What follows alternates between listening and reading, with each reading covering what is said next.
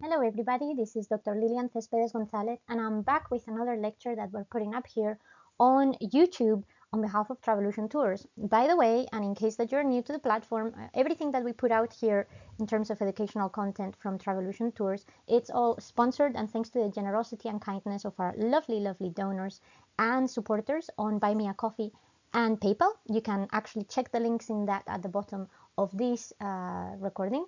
And if you want to keep us going and help us carry on developing our educational agenda, well, we would love you forever and we are incredibly thankful. But for now, today we're going to be discussing the topic of Norman art and architecture in southern Italy and Sicily. This is now the open public lecture that I'm leaving here for everybody to enjoy. We've been dealing with this talk for now way over a year and a half, so we thought it was about time to making it publicly accessible to everybody. So what you can expect to find out in this lecture today is essentially the main characteristics of Norman art and architecture in southern Italy and Sicily. It's an area that is still not terribly developed from an academic perspective. It's something we don't talk a lot about with the general public. And if you're planning on visiting this area of the world, or if you just generally like architecture and art, is quite special, and you're gonna find out why in just a few moments. So let's dive in. So the first thing that we're going to be doing and what I'm ranting about today is the general context. Why is this melting pot of the southern part of Italy so important and why it gives us this very rich scenario?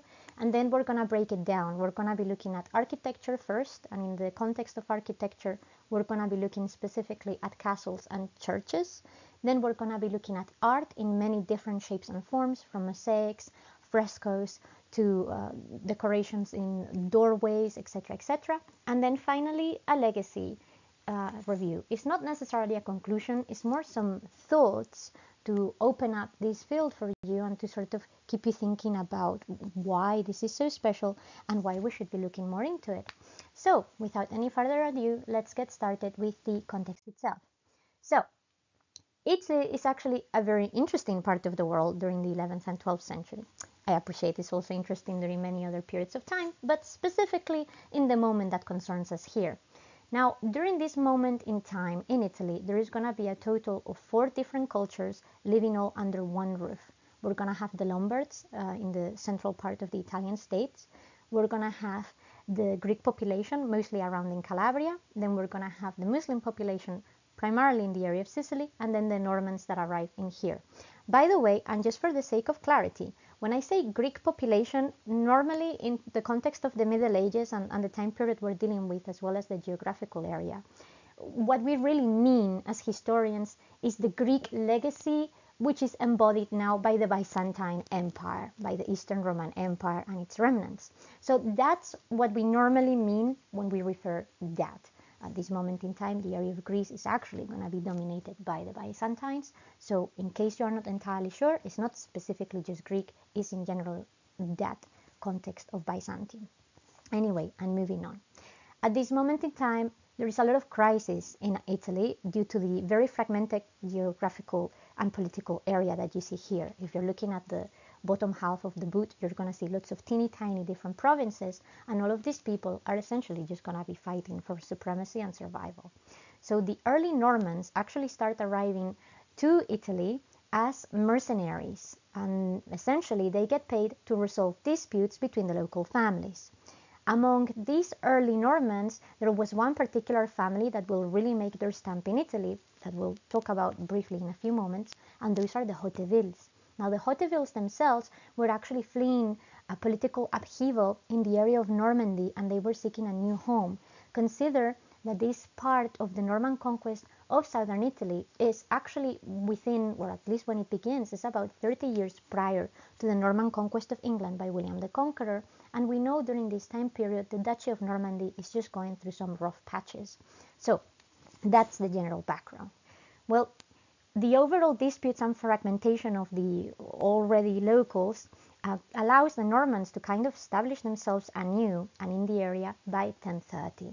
And they are going to start in Aversa. And if you're looking very close into the map, you're going to see that the area of Naples is the one that's completely colored in black. And then right above it, a teeny tiny fraction, is Aversa itself. Well, Aversa is going to be where Rainulf we're going to be settling his base of power. He's going to become Count of Aversa, and he's going to become one of the most powerful players in this area. And as a result, well, the Normans are going to get confident, and they're going to start launching a lot of further incursions into different parts of Italy. And this is going to carry on all the way until the 1040s. As a result, I'm sure you'll realize this will start causing quite a lot of tension with the locals, to the point that the Pope is going to start perceiving the Normans as freebooters, as he's going to try to stop them, since he's actually receiving quite a lot of complaints. Unfortunately for him, the Normans are actually going to capture the Pope in the Battle of Civitate sul Fortore in 1053. And as a miracle from this development, the Pope decides that the Normans are actually perfectly cool and decides to ratify their lands in the area. So, you know, things that we learned from the Middle Ages. If you want something suddenly resolved, just capture the Pope. It works every time. But you get the general idea. This is how the Normans managed to establish their supremacy, thanks to their military prowess. Very soon after this, notable Normans will start taking over different parts of the country. Most notably, we're going to have Robert Guiscard in 1059 taking over the area of Apulia, and then a generation later, Roger de Hauteville, from the original Hautevilles that come into Normandy about 30 years previously, will march into Sicily in 1063. And Sicily is actually going to become a particularly prosperous area for the Normans, which will furthermore allow them to launch campaigns to the Holy Land. And this is essentially the base from where the Normans will develop their operations during the Crusades, and the main reason why eventually they're able to take over Antioch. So as you can see, this general context is the basis for a mini empire that they're going to have here in the Mediterranean. And all of this kind of comes across to be due to the fact of Norman opportunism and their ability to use kind of, you know, take as much as they can whenever they can. But that's a bit of a reductionism. There is actually so much more to why the Normans are so successful in Italy and how they're going to ensure their ongoing success. Because very soon they are going to realize, unlike people who were previously trying to rule these lands, that, like I mentioned previously, there is a lot of mixed cultures in this area, and these mixed cultures need to be united somehow. And we see how these people start working together in art. Well, now we're going to dive into architecture, and I'm just going to give you a general basis of architecture first, and then we're going to be looking at specific examples. So, of course, there were some standard practices across the board. We know that the Normans were stonemasons. This is a general tradition that they had already carried back home. And using stone was key for the majority of their constructions. But as they settle into a new area, they also find new resources. And as a result, we start seeing how the use of new materials becomes part of their general bag of tricks. One of the very clear things we're going to start seeing them doing in southern Italy is going to be the use of brick and mortar for the construction of vaults, as well as rubble for creating very thick walls.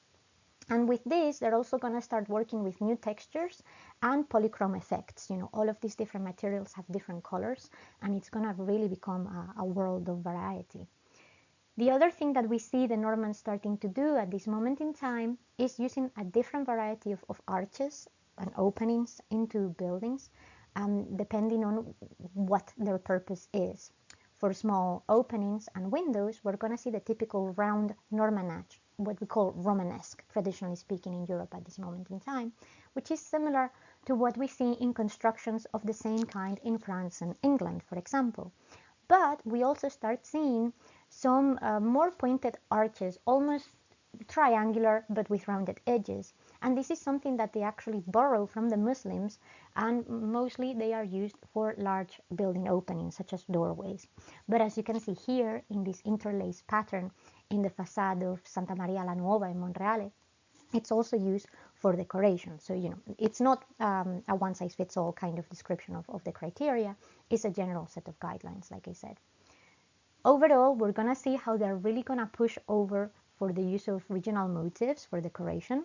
And this actually means that different regions of Italy are going to be able to keep their own style and their uniqueness, which is actually going to favor the production of local workshops and local artists. And overall, this is really going to give us yet individualistic but joined together sense of style across their little empire here, which is very important and fundamental for the idea of identity, integrity, and inclusion. Well, now that we have a general background as to how architecture develops in the southern Norman world, let's have a look at castles, because castles are really the stereotypical Norman thing. Throughout the Norman world, castles are the symbol of the family identity, they're an item of prestige, and of course of visual domination of any kind of landscape. We do have the very strange notion that in the Middle Ages, every single battle that happens is an open field battle where people are dying left, right, and center. But let me tell you that that's actually not the case. Pitch battles are actually very limited because everybody was very aware that, a sword could just stab you and that could be the end of it. They are dangerous, and most battles, in terms of open battles, are often resolved through exchange of hostages or even dueling and things like that. However, siege warfare is very important in exchange, and as a result, castles are going to be very crucial as part of these military campaigns, but not just as military campaigns. They're also going to become administrative buildings. Now, once we get into this area of the world, we see that the Normans break away from their traditional motte and bailey, which I will show in a moment, and they start developing new things. And this is from the influence of the different cultures that they're seeing in the area. The top castle that you see here is the castle of La Cisa, and we can see pasting here the Islamic influence alongside with other Sicilian castles. What they essentially did here was recycle what elegant Muslim castles were to them, and instead they make them into court palaces with a much more refined kind of feeling. The castle of La Cisa is essentially a 3-story building, and pretty much it was perceived to be a country residence for retirement and contemplation, which is something that a lot of Muslim and Islamic cultures of the Middle Ages, and actually of this day and age, promoted within the idea of nobility and the aristocracy, but that not necessarily was shared by many other cultures in Europe. So as you can see, the Normans are seeing, it's not just a matter of buying into the art and architecture, it's buying into the idea of the lifestyle. And often lifestyle and architecture and art go together. So we see how they try to merge these so that it fits their own purposes. Then we have more traditional castles, like what you have here at the bottom, which is the Melfi Castle. Now, Melfi Castle is super important because the strategic gateway to Apulia, which is the seat of power of Robert Guiscard. And it really shows how important castle warfare was, as well as the extent of skill that was used to make things like this, because it's not really changed all that much throughout time. It's been able to be preserved in a pretty good state. Now, the majority of what you see here is all limestone and brick, so again, it's a combination of different techniques.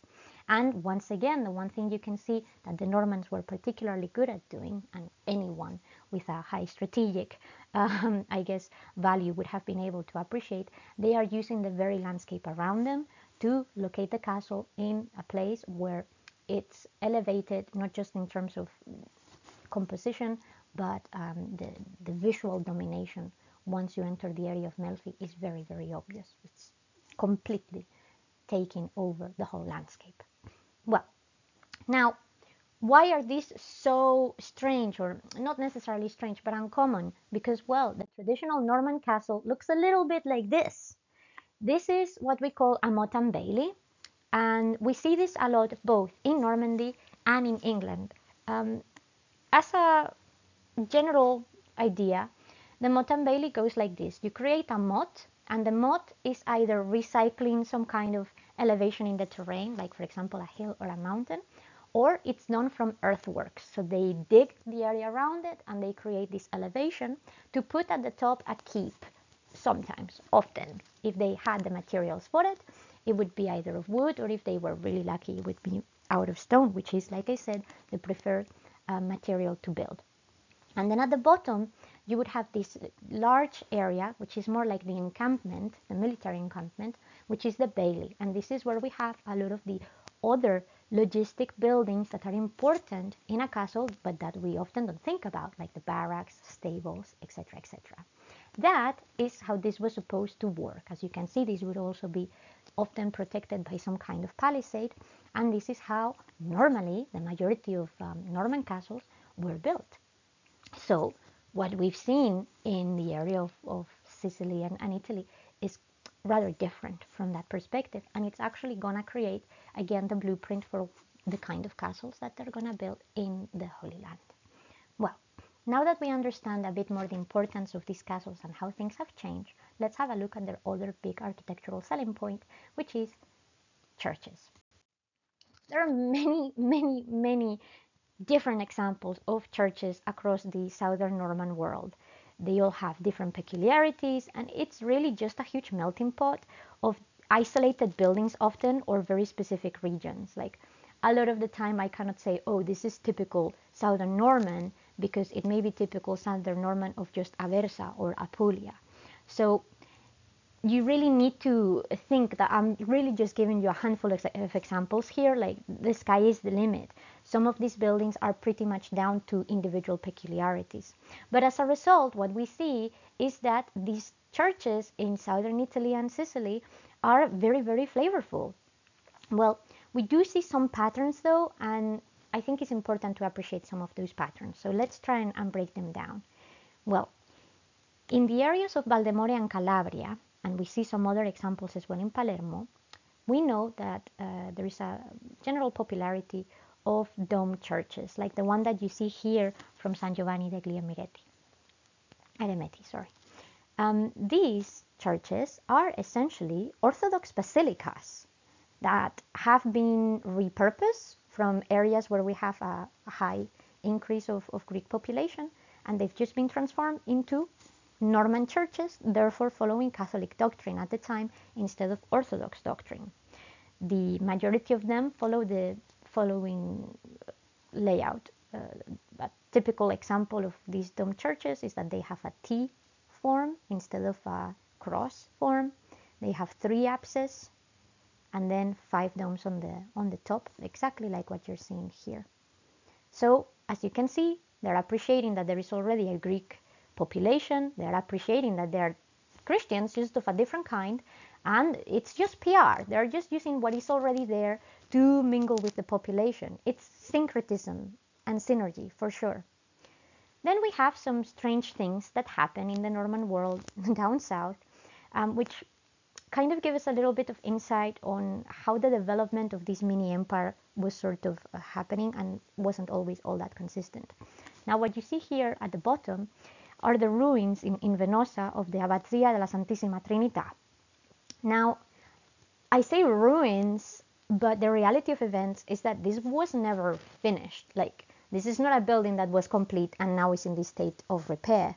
It just simply was never completed. And yet the layout suggests that this would have been one of the very few churches that we know them to develop in the area that would have actually followed the proper French tradition of an ambulatory and radiating chapels. And if you have keen eyes and you know your general layouts of churches pretty well, you will see that what we have here, this patch of green, is just the general central corridor that normally is at the top of a cross shaped church, and every single archway that you see here would be those radiating chapels that we are referring to. Why did they not finish the church? Well, we're not entirely sure, to be honest. There are a few theories. One of the theories is that, well, perhaps they realized that trying to impose the norms from back home is not really gonna get them very far, given the very diverse population, so they abandoned the project. But at the same time, we also see evidence that during this time period is also once they also reach Sicily, and we think that perhaps as soon as Sicily becomes part of their territory, they perceive that it's more important to create foundations there and invest in Sicily instead of in areas like Venosa. So perhaps it's just generally a shift of funding and political strategy. Or it could be both, but we are not entirely sure. Again, it's one of the many theories. Well, I think it's important, though, that we appreciate what the difference is in terms of what the Normans were used to sort of compare to the area of southern Italy and Sicily. Well, this is a very typical Norman church, is the Abbey of Saint Etienne in Caen.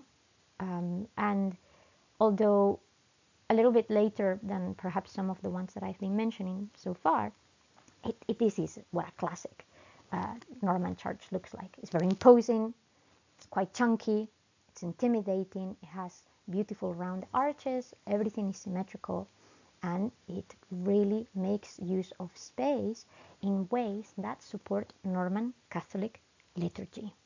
You see the towers in this particular case. Not all Norman churches have towers of this kind. Consider that we're going to see some churches that get remodelations later on in the Middle Ages, whether it's in Gothic times or a bit later on in the Renaissance and the Baroque. But you understand the general feeling is not what you've seen in the slide prior, right? Well, that is the same case for what you're about to see, although perhaps some of them have a few more points in common. Well, these are two other examples of churches that we see quite often throughout the southern Norman world. And we know that, for example, using the photo at the bottom, which is of Trani Cathedral, we know that a lot of churches in Apulia had a tendency of having an apse that directly projected from the transept, which is what you see kind of here. There is, again, no proper ambulatory. It's just boom, suddenly from the block that is the church, the apse just materializes itself into the shape that you see here, which otherwise would be the front end of the church in terms of the cross shape with the ambulatory and radiating chapels. The other thing that we see here, both in Trani and in the case up in Cefalu, are these towers. Now, I appreciate these towers perhaps look similar to what you've seen a moment ago in Caen, but if you're paying close attention, you will realize there are some slight differences in terms of the details and the feel. And that's because these towers actually borrow a lot from the idea of the minaret that is used in Muslim liturgy, which is the tower through which they do their call for prayers. Again, consider that the area of Apulia, and particularly the area of Sicily, is going to have a lot of Islamic influence, and a lot of these structures already existed. So, if the system works, why change it? More importantly, if the system is similar to what you're already familiar with, why not just use it to bring everybody under the same umbrella? Well, now that you've seen some of these examples from the point of view of architecture, let's look at some specific bits from other kinds of art. We're going to start with mosaics because I think the mosaics have a very, very clear Byzantine or Greek influence, whichever way you want to call it, in Norman art. And it's quite obvious that, what you're seeing here on the left in Santa Maria della Miraglio or La Martorana is something that you would perhaps expect to see in an Orthodox church, particularly closer to the Middle East or even in Constantinople itself. And this kind of adds another layer if you consider that, like I've told you, the remnants of Byzantium are indeed the remnants of the old Roman Empire. Now, any kind of European power, pretty much since the development of Rome all the way to early Renaissance, and probably even beyond that, has always tried to find connections to Rome for the sake of legitimacy and for the sake of displaying their power. In some ways, we could consider that by adopting this kind of artistic depictions, the Normans are looking for that same kind of legitimacy, not necessarily from Byzantium, but from what Byzantium represents, which is the legacy of the Roman world. And any military leader and political leader at the time would have known that if you can equiparate yourself to Rome, or at least suggest that you have those ties, immediately everyone else in the world is going to see you as either legitimate or as a threat, which in the case of the Normans, it was good either way. Now, These mosaics are obviously great in comparison to some of the classical ways in which Norman church or even Norman secular artists have been able to express themselves. Because, well, there is a great advantage to mosaics against frescoes. You know, one of the biggest problems we have with frescoes, particularly in some of the places where the Normans are used to habitating, like England or France, is that, well, some parts of those countries have quite nasty weather, and humidity is not the friend of paint, so they don't have a tendency to be very well preserved, and color fades. However, in a mosaic, well, you quite literally kind of need to chuck something at the tiles to break them, to damage them. The erosion happens, but it takes so much more to actually, be able to take away color, that it has a greater state of preservation. In general, mosaics come across as much more elegant, and they are great for both geometric depictions as well as human-shaped compositions. Because if you think about it, once you are painting on something that is plaster, like if we were doing a fresco, paint is already there. You cannot really amend it. You can like paint over it, you can reshape it, but that's it. In a mosaic, up until the moment it sets, up until the moment you apply the kind of lacquer or glue, the actual thing that's going to keep it all in together, you can still move things around. So it allows you to rectify things, it allows you to be a bit more accurate and have better defined compositions. And that's what you can see here on the left, but also here at the bottom right, which is the floor mosaic. The one on the left is a wall mosaic, the floor mosaic of Otranto Cathedral. Now, this is again an interesting way into seeing how the impact of the Normans develops down here. It very much reflects the mix of what they've learned in southern Italy, and that perhaps belongs more to the eastern world, with more Western traditions. And what we see here is the reproduction of scenes of the Bible on the pavement, which was actually commissioned and asked for by Monk Pantaleone. Sometimes we are lucky enough to know some of these names. And you're probably wondering, why do that? Well, if you've ever gone to church, you may know that there is a specific moment in time, several, but one specifically, in which normally after communion you're supposed to, looking down, go and reflect in the very place where you've been staying, often while still looking down and often while kneeling.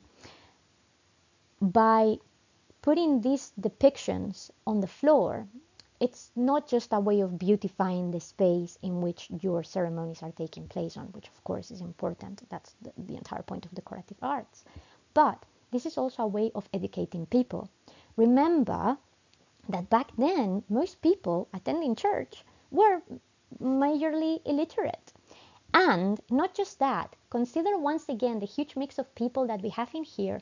There is a general mix of languages. Although Latin would have still been the primordial language used in Mass, it didn't necessarily mean everybody spoke Latin perfectly. It didn't mean anybody knew what was happening. And we needed to find ways of getting some of those other potential cultures to buy into what the Normans were selling. By creating these very specific aspects of the Bible on the pavement, it reinforced the liturgy and it reinforced the knowledge. You knew what you were seeing as you were walking down the aisle back to your seat or in and out of the cathedral, and you were learning. So again, we see how this monastic tradition develops not just the artistic agenda, but the political, social, and cultural agenda, as well as religious, of the Normans in southern Italy. Well, like I said, mosaics become very popular, but that doesn't mean we're gonna stop having frescoes, by the way. I didn't put it on the slide, but this is the fresco from San Angelo de Formis in Capua. Interestingly though, this medium, which is much more traditional in their native lands, often appears in places where we see a general, more traditional Norman approach to the way things are run. And this is very much the case of the example here in Capua. We do have a theory that the frescoes of this church were actually commissioned by Abbot Desiderius. And the reason why Abbot Desiderius decided to do that was to establish the religious dominance over the area. Now, I've been telling you that the Normans did their best to try and mingle with the different peoples and create a society that was multicultural and, beneficial for everybody. But I would be lying through my teeth if I didn't, of course, acknowledge and accept the fact that they were still conquerors and dominance was something that had to happen. So in areas where things could be potentially tricky, either because there are rebellions or because power is new or because the mix of people is a bit too out there, reminding the locals of who are the new overlords through traditional means such as their traditional architecture and art is another way of establishing dominance and legitimacy. So just because they were trying to run things smoothly, it doesn't mean that there were some hiccups, and it doesn't mean that, of course, at the end of the day, this is a new conquest or an invasion of a new land, whatever you want to call it, because in some ways it's both. Sometimes things are going to be a bit more forceful than others. So, not everything was entirely peaceful. We know that there were some sociological problems in different parts and some rebellions. And of course, the fact that a church here following traditional Norman Catholic doctrine may have to compete with, for example, Greek population or Muslim population is of course going to cause some problems. This is just a way of reinstating what should be obvious. Who is in charge? Well, not everything that has to do with the beauty of art of the Norman world has to do with what they put on their walls or they put on their floors.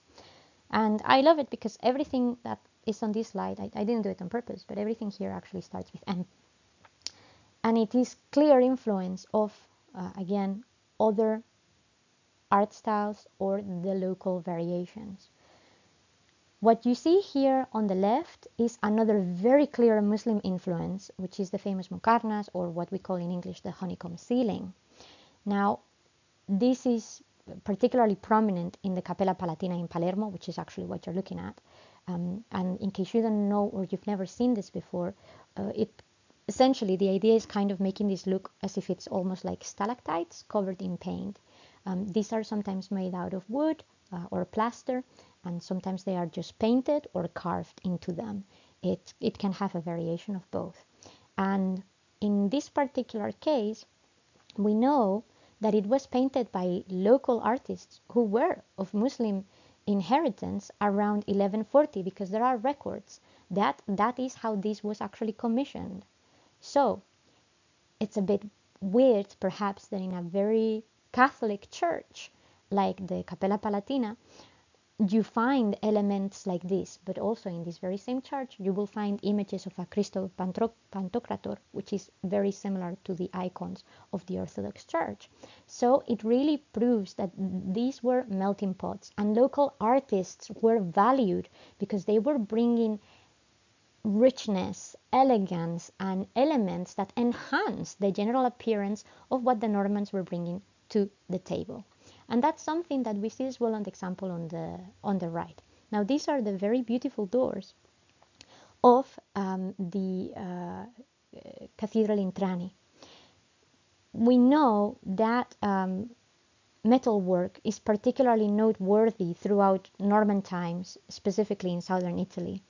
And here, this beautiful doorway that you see is once again the work of a very important local artist who flourishes under the commission of Norman art, who is Barisano de Trani. And the work that you see here in the doorways, again representing biblical scenes, is incorporated into yet other pieces of art that demonstrate the intermingling and mixing of all of these different variants of art and cultures.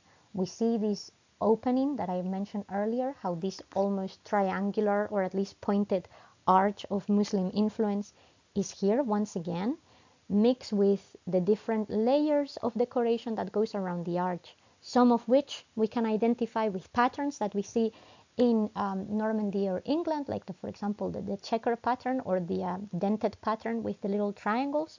So it's really a combination of different elements, but in a way that they mix together harmoniously. It's not just thrown in together at random. There is actually a lot of coherent sense to it all, which is what makes the development of southern Italian art during the time of the Normans incredibly magical, special, and very unique. And again, all of this is done by evaluating and appreciating what the locals already have, putting it at the disposal of the new powers, and embracing those cultures for good or bad in some cases.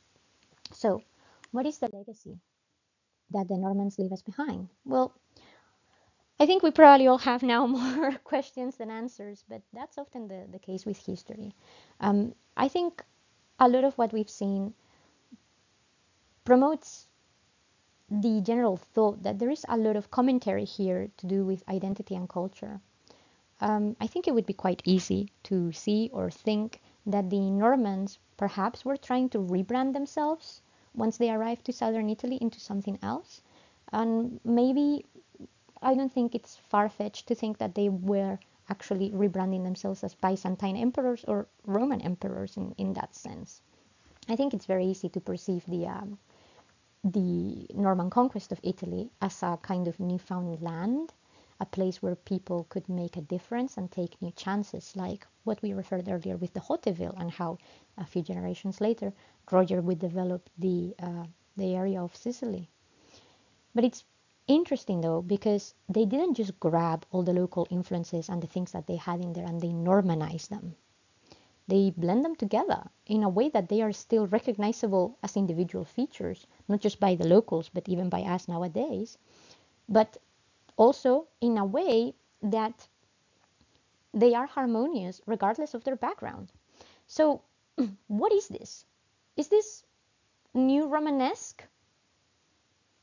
Because I'm not entirely sure we can call it that. I'm not even entirely sure it's actually Romanesque. It's definitely a thing of its own, and often very down to the specific area that you're in.